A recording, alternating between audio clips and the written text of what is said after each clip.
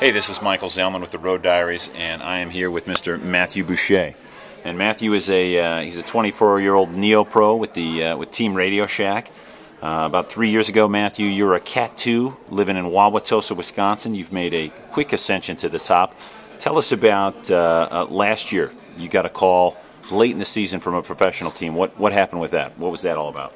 I got a call from Jonas Carney with Kelly Benefits talking about contract and the possibility to ride for them. And in August or September, I went on board and had a great time and learned a lot. So this is late last year. In other words, you'd been you were a Cat 4 just a year prior to that, or a Cat 5. You moved up all the way to Cat 2. What was your initial feeling when you got a call from Jonas? That was exciting. That was a break I had been waiting for to get into a pro contract on a domestic team.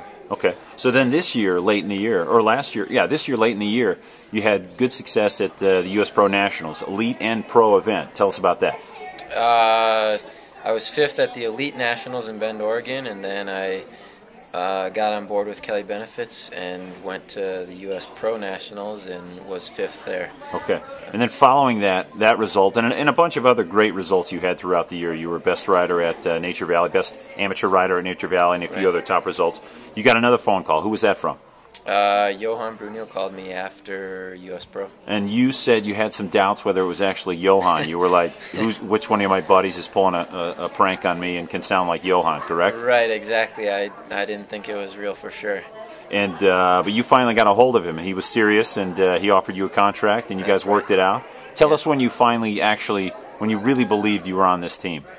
It probably wasn't until I actually got here on Sunday and, shook hands with a few people. And that is the Tucson training camp here for Team Radio Shack, where right. we are right now, correct? That's right. So that's kind of like I said before, you're kind of living the dream. You went from, where a lot of us were just a few years ago. You made a quick ascension. You were on a pro team last year, and now you're on one of the best teams on the globe. Pretty special, and one of the most talented, with a number of the most talented athletes that ride a bike right now. Tell us your goal. I mean, you're a neo-pro, obviously, but you got a lot of talent, and they recognize that. Tell us your goal for this team. What are you going to pull out of this season and perhaps next season? Right. Well, being so young and new to the sport, I got a lot to learn, and so my goal is to be open to everything that they can offer to me advice-wise and experience, and I'm just going to take it all in and be like a sponge and get as much experience as I can.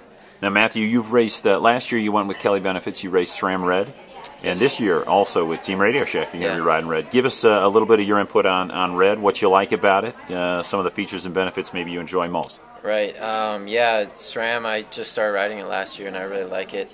It's got crisp and clean shifting, and it's reliable and dependable, and it works well, yeah. It's lightweight too, Yeah, for sure.